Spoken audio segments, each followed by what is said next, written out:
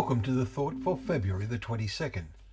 Our readings today are Exodus 35, Psalm 92 and 93, and 1 Corinthians chapters 4 and 5.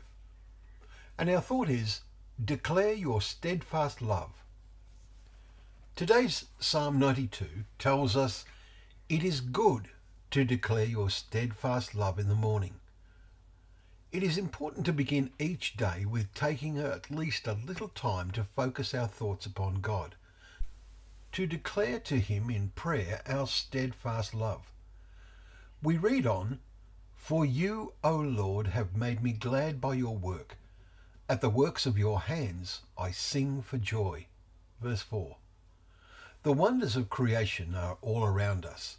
It is so easy to take them for granted. It is the greatest foolishness of human thinking to imagine that everything sort of created itself. God's handiwork surrounds us on every side. Men have discovered so much more about the wonders of their own bodies and the incredible intricacies of nature, yet so few acknowledge and are in awe of the unlimited creative mind that brought it all into being. The psalmist says it should make us glad and sing for joy. How great are your works, O Lord! Your thoughts are very deep. Verses 4 and 5. The last statement seems inadequate. Can we begin to imagine the thought process of God? No, we cannot.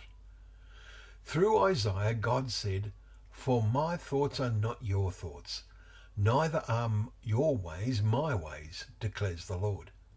For as the heavens are higher than the earth, so are my ways higher than your ways, and my thoughts than your thoughts." Isaiah 55 verses 8 and 10. Last month in Psalm 40 we read, "You have multiplied, O Lord my God, your wondrous deeds and your thoughts towards us. None can compare with you. I will proclaim and tell of them, yet they are more than can be told." Verse 5.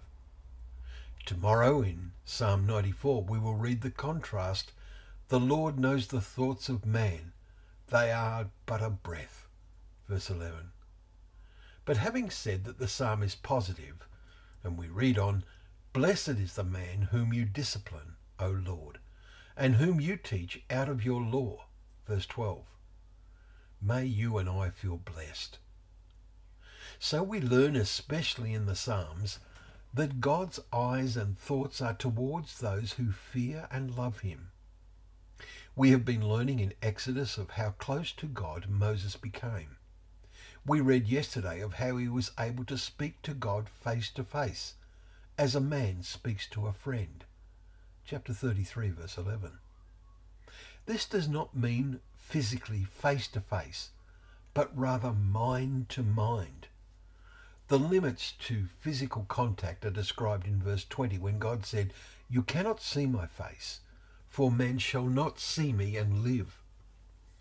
There is a sense in which the Bible shows us the face of God, but only when we prayerfully read it with our heart open to receive and meditate on its meaning.